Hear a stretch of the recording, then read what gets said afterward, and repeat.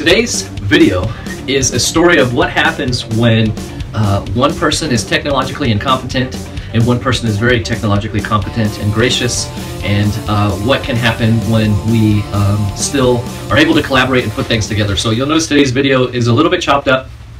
I had a Zoom call set up, forgot to press record, and lost the interactive component of that, but thankfully my guest was recording on their end, and so you'll see a whole lot less of me and more of our guest, who has a lot to say. Our guest is Ed Cross, also known as the Restoration Lawyer.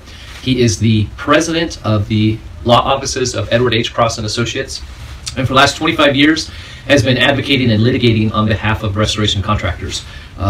Most of you should be aware of what the RIA, the Restoration Industry Association, has been doing, and more specifically Ed's work with the AGA committee, the Advocacy and Government Affairs. And so it's been very encouraging to see the RIA pivot to focus on advocacy and how they have taken a step in the right direction to lead by example. One of the things Mark has asked, in his document, our greatest need is for people to come together rather than being fragmented. And so RIA and IICRC have done that. Ed will talk about some of that and what came out of the conference last year, two organizations aligning to better represent restoration contractors and focus in their fields of expertise to collaborate. And so the same is being asked of contractors. There are so many things that need to be fixed in our industry under the leadership of the RIA and the committees with the third-party administrators, third-party consultants, and then the pricing. Those are the focuses for this year and moving forward to try to gain momentum there. And there's some exciting things that Ed will talk about and that anyone can look up on the RIA website or see the updates there. So Ed shares a lot more of his story and how he got into law. And if you're excited about what Ed has been doing and the momentum of the AGA, it sounds like we owe a debt of gratitude to Alice Cooper.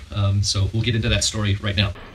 Okay, so you were at a point in your career, you were lean and mean and rocking, and you auditioned for Alice Cooper? I did, yeah. As the drummer? Yes. Okay, how long have you been drumming then? 46 years.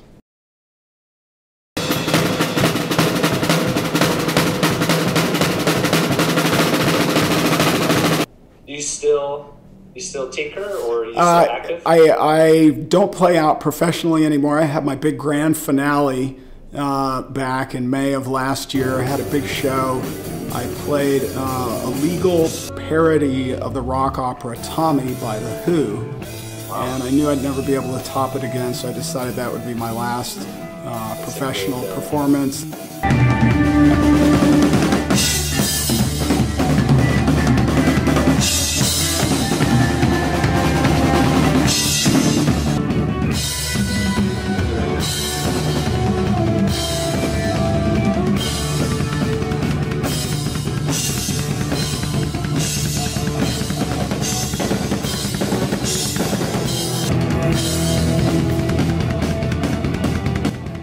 At the end of the show, I trashed my drum kit in classic Keith Moon style.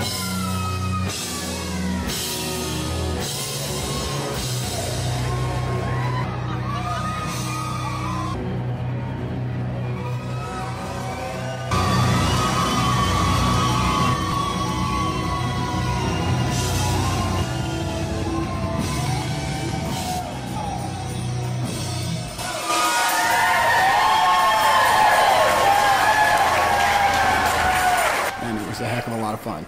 Went out like a rock star? Yeah, I tried. So if Alice Cooper had called and said yes, then we may never be where we are then, huh? Well, the guy who got that gig played for Alice Cooper for a bunch of years, and then afterwards got hired to join a band called Kiss. And his name is Eric Singer, and he's on tour with Kiss right now to this day. And so who knows, I might have ended up in Kiss. Well, there you go. Wow. That's, probably not. That's pretty wild. Yeah, it was fun. So, and from what you were saying, you thought you had the gig, right? And then it was an agonizing 2 weeks of waiting by the phone? Yeah, I was really ready for that audition. And they wouldn't say what songs we were going to play. They said, we're just going to wing it. And so we ended up playing Schools Out and Under My Wheels and Poison. and I really thrashed those drums. And like Alice asked me afterwards if I broke the guy's snare drum. And I said, well, this isn't a jazz band. And he laughed. I made Alice Cooper laugh. And so that was worth going over there just for that. And then I walked out, and the manager pulled me aside. He says, I think you got this gig. I was pretty excited, to say the least. And I went home and stared at the phone for 2 weeks, waiting for it to ring. Oh, man. So was joining the legal field on your radar at that time, or were you planning to go full-fledged rock star? When I was in the 4th grade, one time I was standing out on the playground, and I had a picture in my mind of what it would be like to stand in front of a jury and speak to a jury. And I saw myself in a light gray suit talking to 12 people and trying to convince them of something. I don't know what. Yeah. And, I always wanted to try to pursue something huge. And I've been on stage since I was a little kid, first as a drummer, and now doing this. And, people say, wow, that's a radical transition going from rock and roll to law. And in a way, it's really not. We're getting up in front of people and trying to make an impact, trying to get a reaction out of them. And there's all different ways to do it, and it's not just with one particular haircut. One thing I didn't want to do is get involved in personal injury law, and as luck would have it, when I was clerking during law school, the only law firm that would hire me was a personal injury firm. And I ended up learning the mechanics of how those cases work. So once I became a lawyer and I got a mold case, I knew how to put together medical records for an insurance company to look at and how to present a PI claim. And it actually served me well. Became valuable. Yeah. So that was, you said that you were involved in one of the first, it was a sewage loss that went to mold, and right. And you were involved in suing the contractor on the behest of the homeowner, correct? I was, yeah. Were you in construction law or real estate law, or how did that even come about? I was not on any law. I was a brand new admittee, and the law firms were not hiring when I got out of law school. There weren't any jobs. So I had my own job at that point, my own little company. I was editing law books for law students. And I decided to continue doing that and just see what would happen. And one day I discovered that down the street from my office was the Orange County Bar Association Lawyers Referral Service. And I went in and signed up, and they referred to me a legal malpractice case. And the guy said that he had a sewage loss in his house and his lawyer didn't do anything about it, and he wanted to sue the lawyer. Well, it turns out there wasn't really much of a claim against the lawyer, but I said I'd like to handle the property damage part, and that's how it got started. Wow. What year was that? The sewage flood was on Cinco de Mayo, May 5th of 1995. And I got onto the case a few months after that, and it was really my first referral as a lawyer.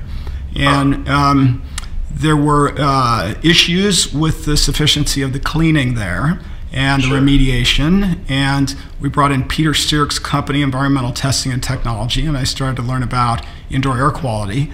About 2 months before Cinco de Mayo, the house had appraised on a refinance for $80,000, and the recovery that we got in the case was $688,000. It turned out to be one of California's first big mold cases.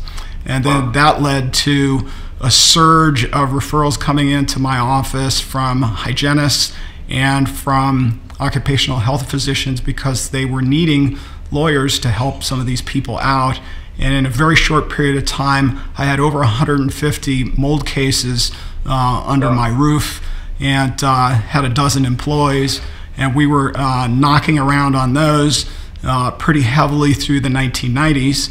And around 1996, some restorers invited me to come and speak for the Carpet and Fabric Care Institute in Southern California. They said, come to our convention and give a presentation as to what we need to do so that you won't sue us. Okay. And so I did, and they started offering me work, and I felt much more comfortable working in that environment. Having grown up in the construction business, I just think I'm better suited to work with companies as opposed to consumers. Yeah. Well, it's a small world. My first AMRT course was with Peter Sirk. Oh, yes. I think that was like 2002 or something like that. So, yeah, he's a great mentor, an incredible asset to the entire industry, and I was fortunate enough to work with him and Rachel Adams and some of the other experts on developing the exam you took for the AMRT, and I wrote the legal part of that, so you've got me to thank. Yeah, I remember he was very knowledgeable and very in-depth, but also helped break it down so it was usable information. Well, he's got that good, straightforward German logic that he follows. And he's a very, sometimes very good what happens, teacher. though, is especially when you've been doing it a long time, you kind of like the sound of your own voice, and it's more about the bravado than actually helping people trying to do it right. So that's interesting. Yeah, great guy. And in the late 90s, the insurance companies stopped paying out any kind of real money on mold-related illness cases. So that was kind of the handwriting on the wall, and I got very lucky with the timing on that. I happened to be in the right place at the right time and managed to settle a whole bunch of those cases when it was really lucrative. And then I got out. I mean, it got to the point where there was nothing you could show the insurance companies where they would pay, and I went to a mediation on what I thought was the strongest mold-related illness case I'd ever seen or had. I mean, we really, really dotted all the I's and crossed all the T's, and the insurance company said, "We're sorry, we do not pay on mold-related illness claims." And unfortunately, a lot of bogus ones had been filed. And so it ruined it for those who had the good cases, to the point where the insurance company says, "We don't care what you say, we're not going to pay any money for that." We ended up settling that case, by the way. They put in an extra category of money in the settlement, kind of undefined. They've got this for property damage and then just some extra money. But their policy was they don't pay on illness claims. Well, that was, my start was we had a mold remediation division at a local service master, and it was a new thing, and insurance companies were still paying on the I think what was the structural, Ed McMahon was one of the big ones, right? It was, that everybody refers to. That was a big case. So it was still a time when the insurance companies were paying and figuring out how to, I guess, not pay.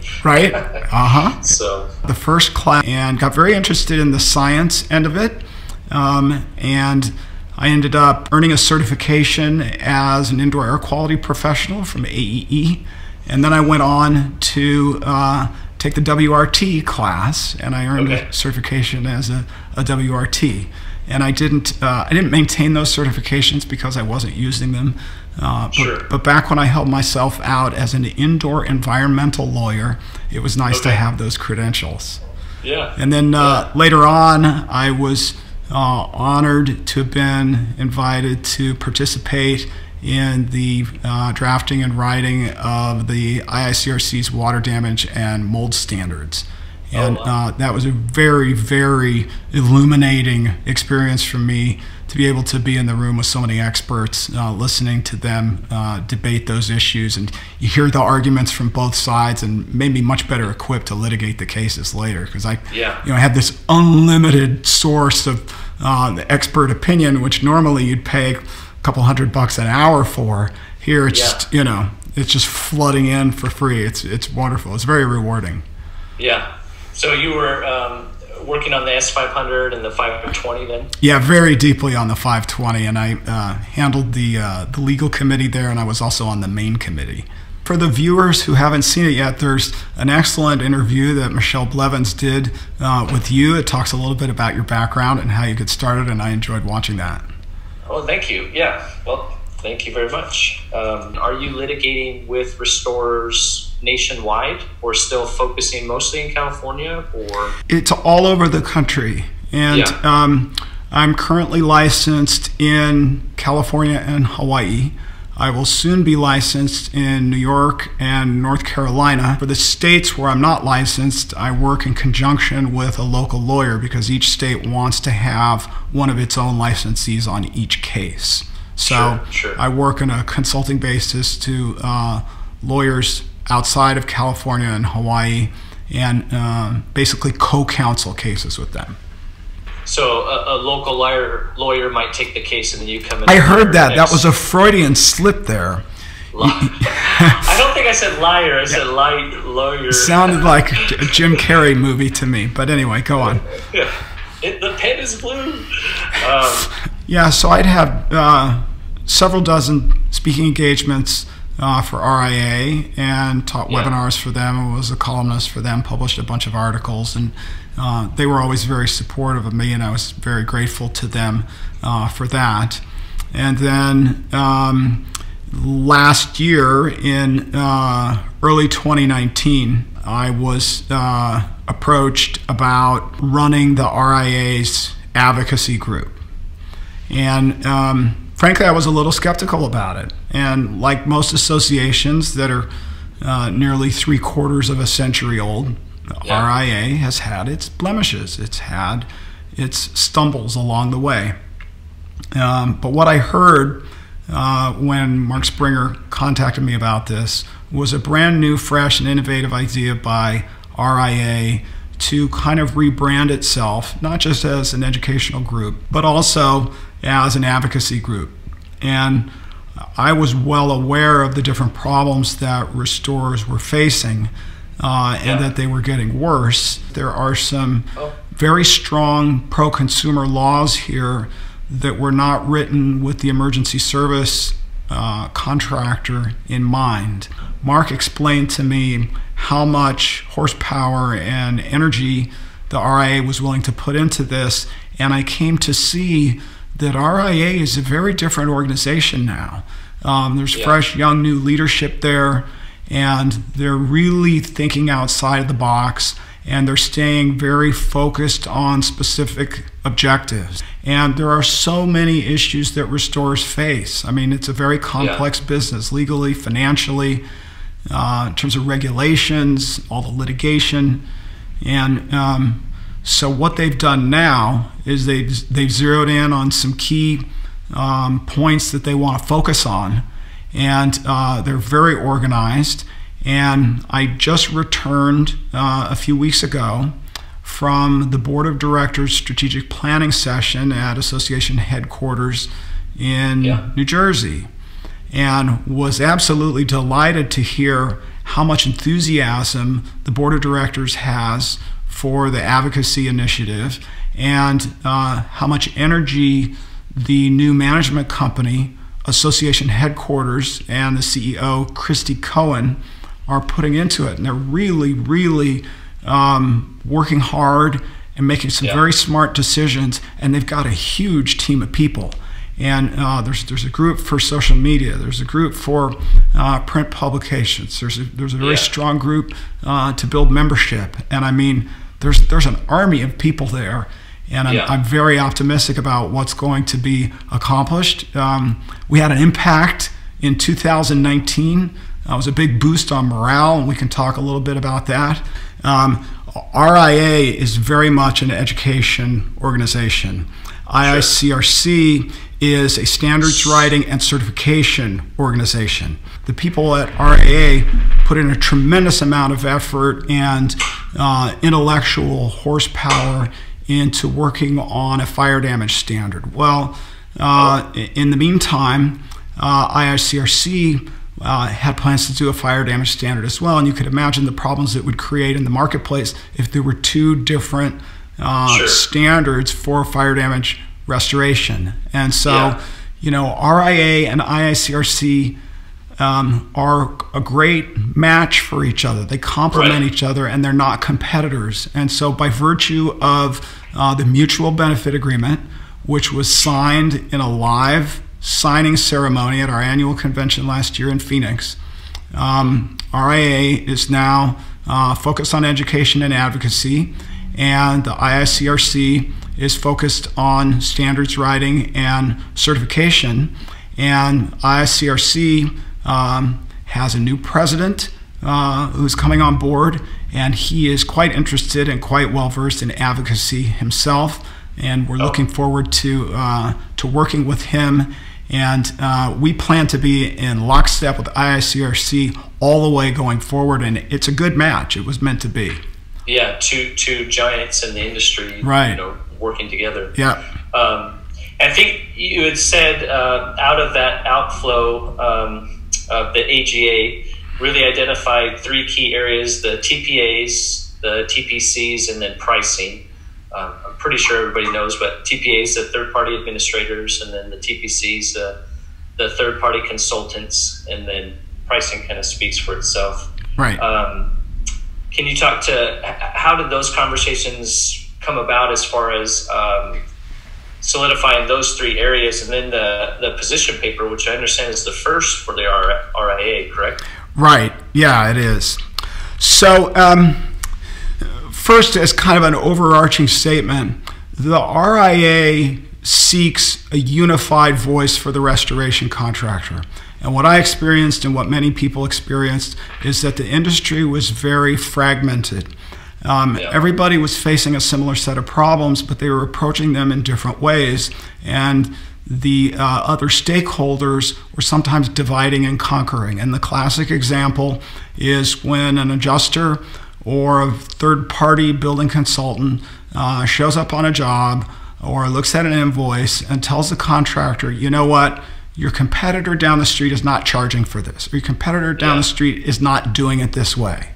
And what we're doing is we're sharing information between the contractors to figure out what they are actually doing and coming up with position papers that say that. So when an adjuster or consultant comes along and says, well, the guy down the street isn't doing it this way, or this is not standard or usual and customary, you could say, excuse me, sir, but here, or ma'am, here is what we have from the Restoration Industry Association. This is a peer-reviewed position of our industry as a whole. And this is one of many tangible benefits that restorers are going to get from the AGA, which is position papers. There's no need for you to reinvent the wheel every time you get hit with some sort of argument or some sort of challenge from an adjuster or a third-party consultant. What we're doing is we're formulating the arguments that you can use, that you can present. It's going to be ready for you, and you can copy and paste this into emails, and you can use this stuff to help make sure that the playing field is really leveled for restoration contractors, both legally and financially. So the mission of RIA is to educate, advocate, and elevate the restoration industry. And so we are going to accomplish that by involving the members and the major industry stakeholders in the process that we're undertaking. We have collected from them a list of issues they see as the biggest and most important challenges. All right. Then we pick out from those the ones that appear to be the top priorities. We form subcommittees on those. The subcommittees are staffed with the leading experts in the country on those particular issues. They research the issues, they come up with positions, they prepare drafts of the positions, send them up to us in the AGA committee. We comment on them, we revise them, we send them back to the subcommittee, we give them feedback. Working in conjunction with the subcommittee, we reach a consensus as to what should be in the position paper, and then we send it up finally to the RIA Board of Directors, and it doesn't get published until it has been approved on all 3 of those levels. So the restorer can have confidence in knowing that lots of different experts from lots of different parts of the country have looked at this. And then another part of our objective to achieve the mission is to broadly communicate our progress so that everybody understands the impact that the AGA is making on the industry. And lastly, of course, we need to raise financial resources to fund this effort. It's a lot of time, and there's a lot of expenses that are involved with it, and the new management company is going to be a good steward of those resources.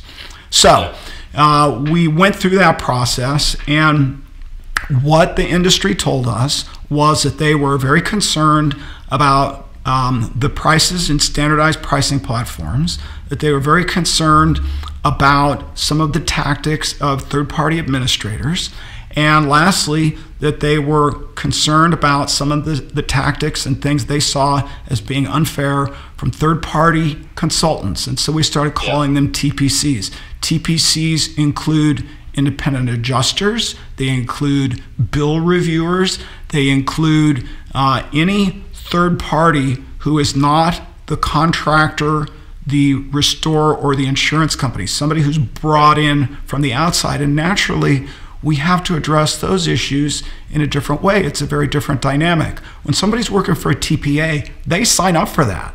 They do it voluntarily, but a TPC is thrust upon the restoration contractor against his or her will, and that creates a different set of issues, as you can imagine. Sorry that answer was so long. I received a flood of emails from all over the country from people saying, you know what, finally our voice is being heard, finally some things are moving in the right direction, we're getting some things turned around here. Most notably, the senior leadership of RIA met with Exactware's president, Mike Fulton, Exactware's vice president of pricing, Greg Pine, and Bill Loveland, who, as I said, was one of the founders. And it's important for everybody to understand that Exactware has acknowledged that the price methodology needs some work. It needs to be adjusted. And you know, prices were pretty static back in the day of the Great Recession, but prices are much more dynamic now, and there's some new things that need to be implemented to make sure that the pricing stays valid and current and up to date. And yes, we are looking for certain trades in certain markets to get paid a higher price, but the point of this is not just for contractors to get paid more money. The point of this is for contractors to get paid a fair price. And when we say fair, we don't just mean fair to the contractor. We mean fair to the customer, and we mean fair to the insurance company as well. Because if it's not fair to everybody involved, it's not sustainable. And it has to be sustainable. And what's happening right now with stagnant prices being used, Xactimate being weaponized against restorers, good restoration companies having to close their doors, TPAs having trouble with recruitment, and many other problems, it's not sustainable. And the public is going to suffer. If there is a major cat loss, for example, and some adjuster comes out and they try to insist that the homeowner accept a settlement based on prices that are 3 years old, I mean, that doesn't work. You know, that affects consumers across the country. It impacts the whole economy. This issue is that big. It's that important. And so we applaud and thank Exactware for the efforts that they have shown. Several important initiatives that Exactware is working on with us. We're not here to pick a fight with Exactware. We're not here to pick a fight with the TPAs or with the insurance carriers. We respect the insurance carriers, but we want to make sure that this is sustainable and that this is fair. So what we are doing is we are focusing on coming up with real solutions. All right, we're not just wallowing in the problems. This set of issues is not going to get resolved by a bunch of posts on Facebook. All right, it's going to take face-to-face meetings with the decision makers to help them understand that in the court of public opinion, they might end up on the wrong side of this if they don't listen to what we have to say. Restorers, contractors buy approximately 80,000 Xactimate licenses per year. All right, the restoration industry is roughly 50% of the Xactimate licenses that are out there. So ladies and gentlemen, we have a voice. It's a real voice, and it's an important one. And they are listening to us, they are paying attention, and they are willing to implement some changes that we believe are going to move this in the right direction. And we thank Exactware for that very much. I think the Loveland thing kind of made a lot of people aware. I know that kind of made me aware that there was a shift happening, in RIA, and it's an impact. Conversations with you, so. And that is really boosting restorers' morale, and that's a positive impact. And the last couple of years, restorers have been coming into my office saying, "Oh my gosh, Ed, we're just getting beat up. The TPAs are beating us up."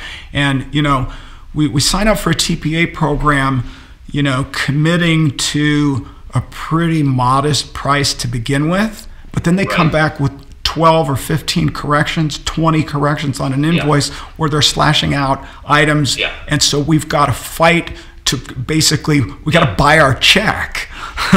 And it's not a good situation. And, there's responsibility on both sides. And after being a lawyer for 25 years, I've learned that in every dispute, there is some validity usually to what somebody's saying on each side. Sometimes there's some misunderstandings, and there are some restorers there who are not playing by the rules. Okay, we understand that. I'm not here saying, oh, restorers are perfect and all insurance companies are evil. That's not the point of this at all. The point of this is that some adjustments need to be made on both sides, and we, through the RIA's education arm, is working with restorers to make sure that they're doing things the right way as well. Yeah, and you got the homeowners too. I mean, if they're caught in between a battle between the insurance companies and the restorers, they suffer, but they're not innocent in the grander picture either. Oh, right, so, that's true. So as far as the approach of the RIA, the AGA was or I guess the first kind of step is to commit wholeheartedly to an advocacy platform, right? As an association, and then the AGA was formed, and out of this came the vision that, at least for now, these are the 3 key areas to focus on.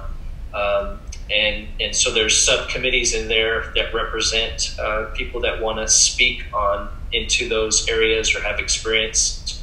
Like you said, you've gathered people from the industry that are very experienced in not just understanding those areas, but winning some of those battles in a sustainable way. Right. And then your role shifted from a volunteer capacity leading the AGA to now what they call the restorer advocate, correct? It didn't shift. I got additional duties. So, so I was and I remain the chairman of the Advocacy and Government Affairs Committee. And hopefully we will be bringing on a new chair of that committee in the near future so that I can focus more time and effort on my recent new job for RIA, which is as Restoration Contractor Advocate. And so everybody should go to restorationindustry.org and click on the advocacy menu there. And that will take you to the article called Our Greatest Need, which is a brilliant manifesto written by my friend and colleague Mark Springer, who's truly one of the most enlightened and smart people I've ever met in my life. And what he did there was he laid out the problems, and then he laid out a specific 7-step plan to address those problems. And one of them was to form the committee, and one of them also was to hire an advocate. And the advocate, according to the plan, which I've named the blueprint, is a non-contractor. You see, I'm not in a position where any of these companies can retaliate against me. I don't hold an Xactimate license. I don't do business with TPAs, and I never will. All right? So I can go out and speak candidly with them without any concerns of retribution. And I was not involved in deciding who the advocate was going to be. I recused myself from those meetings that AGA had, AGA came up with a recommendation, and then that went up to the board of directors. I wasn't party to any of those discussions either. And I got the call one day that said I had been selected as restoration contractor advocate.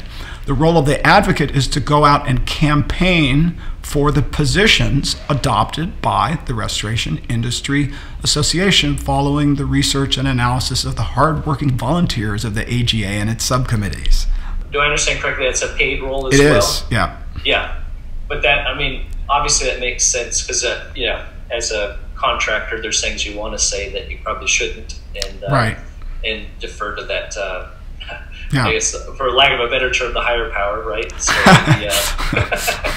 the representative power. So it's now a representative democracy. Hope so.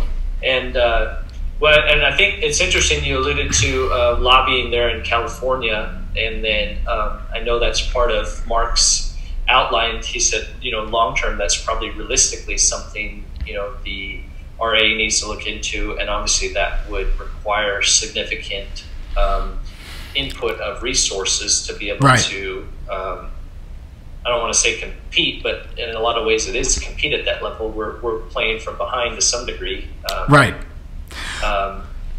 have there been more talks as to what that looks like? You know, the engagement of lobbyists is the 7th step in the program.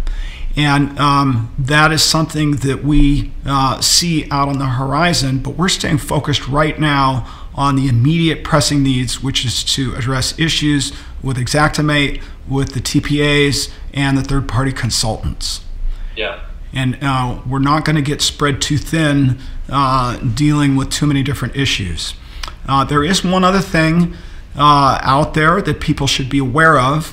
There is a patent infringement lawsuit pending in the Pacific Northwest. There is the holder of a patent that relates to what I believe are some pretty ordinary drying techniques, who has sued a company up there for allegedly infringing on the patent.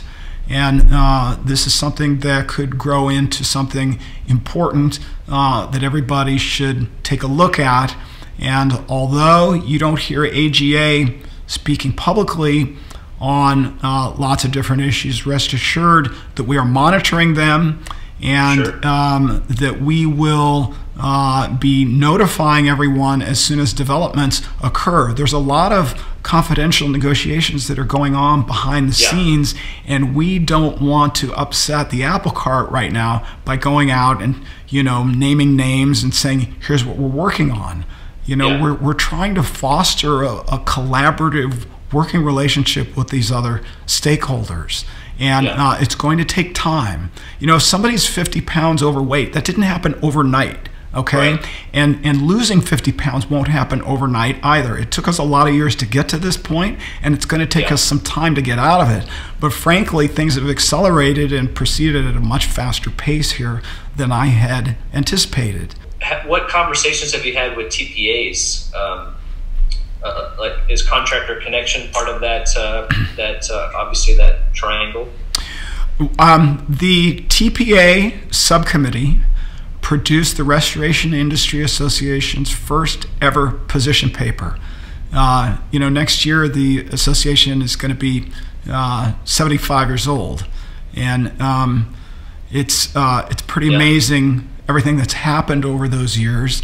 But if you look back, you'll see that no position paper has ever been put out, and the TPA subcommittee broke that glass ceiling, if you will. The TPA subcommittee is also working on a scoring system, compiling information from different restorers about their experiences working with TPAs. And I think it's going to be a very valuable member benefit for a restorer to be able to kind of get a little bit of a review about a TPA before making the big commitment to go to work for one, because it really changes the whole dynamic of a restorer's business. I mean, that's a whole different kind of business model. It's a high volume, lower profit model, and some are able to do it successfully and some crash and burn in the process. So those are the two priority items for the TPA subcommittee at this point. And then after that, I look forward to reaching out, extending an olive branch, and having some productive discussions with some of the bigger TPAs. But we're not going to name names right now. Sure, sure. Is there anything you feel like we didn't quite touch on? Yeah. Ladies and gentlemen, we have a perception problem in this industry. Things have become entirely too adversarial. Contractors report to me all the time that they feel like adjusters, TPAs, and TPCs are ripping them off. And what I've learned in my travels is that the TPCs and the insurance companies feel like contractors are ripping them off. All right? So things have really decayed a lot. And all sides of this, all sides, need to work on improving the way the other sides perceive them. And we need to find some ways of making this less adversarial. And the way that restorers can do it is to unify, to get together, to join the RIA, to throw their support behind the AGA, and they're going to see some tangible benefits from that. We need to change the dynamic. We need to change the tenor of things so it's not so adversarial, because everybody suffers when it decays to that point. And so, you know, the vision of RIA is to be a unified voice for the restoration contractor, and we have strength in numbers. Many hands make light work, and we need as many people as possible to get on board for this, and we believe you're going to see a good return on your investment.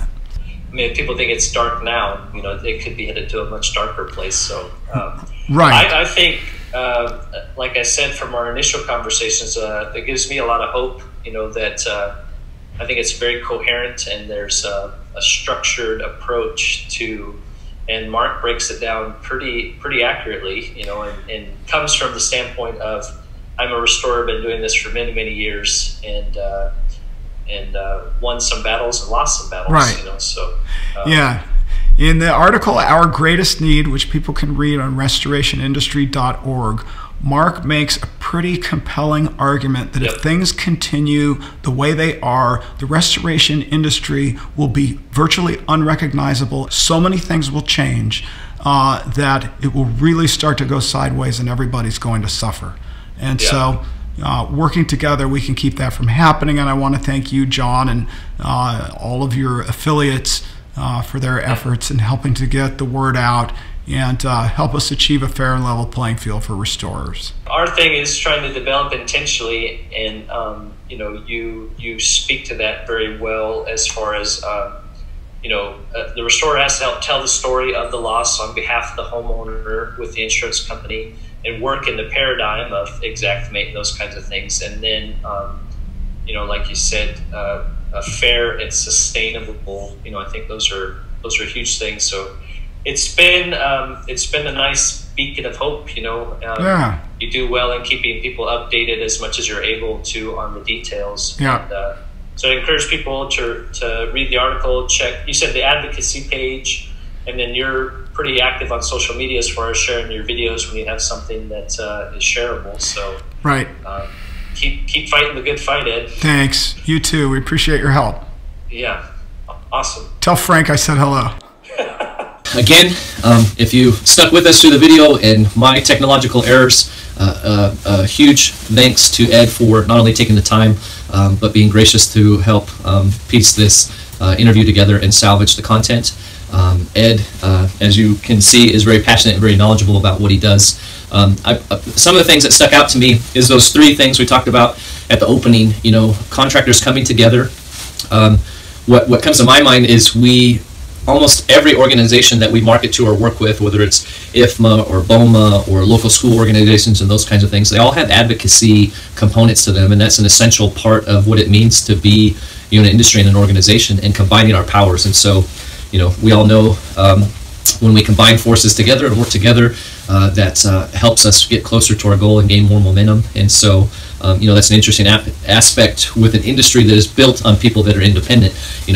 Giving up a little bit of your independence to gain ground in what we all need for the greater good, is an interesting component of what the AGA is doing, and the RIA as a broader construct with advocating for contractors. I like Ed states in one of his updates that we need to be aggressive, diplomatic, and ethical. And like you talked about in the interview, we have to build something that's sustainable. And unfortunately, it's to the point now where it's not looking sustainable. And Mark mentions that in Our Greatest Need. And so we are all keenly aware, that the industry that we serve in and love and has built careers for many of us and our families, there's definitely some things that need to change in order to keep it that way, and in a lot of ways regain some of the ground that's been lost. And so it's exciting to me. I think it gives us hope that it can be done, and those kind of things kind of reverberate in my head. That collaboration component, much easier said than done, especially when we're all very independent, and then that aggressive, ethical, and diplomatic, and so sometimes we forget to combine all three when we're setting up our approaches to things. And so it'll be very interesting to see how this progresses. There's information. Ed's got the restorationlawyer.com. The RIA website is full of information, their magazine and the advocacy page, and Ed's been very good about sharing updates on social media, and Restoration and Remediation magazine has been posting most of those. And so there's just a wealth of information, and the time is now for sure. So hope you enjoyed. Thank you.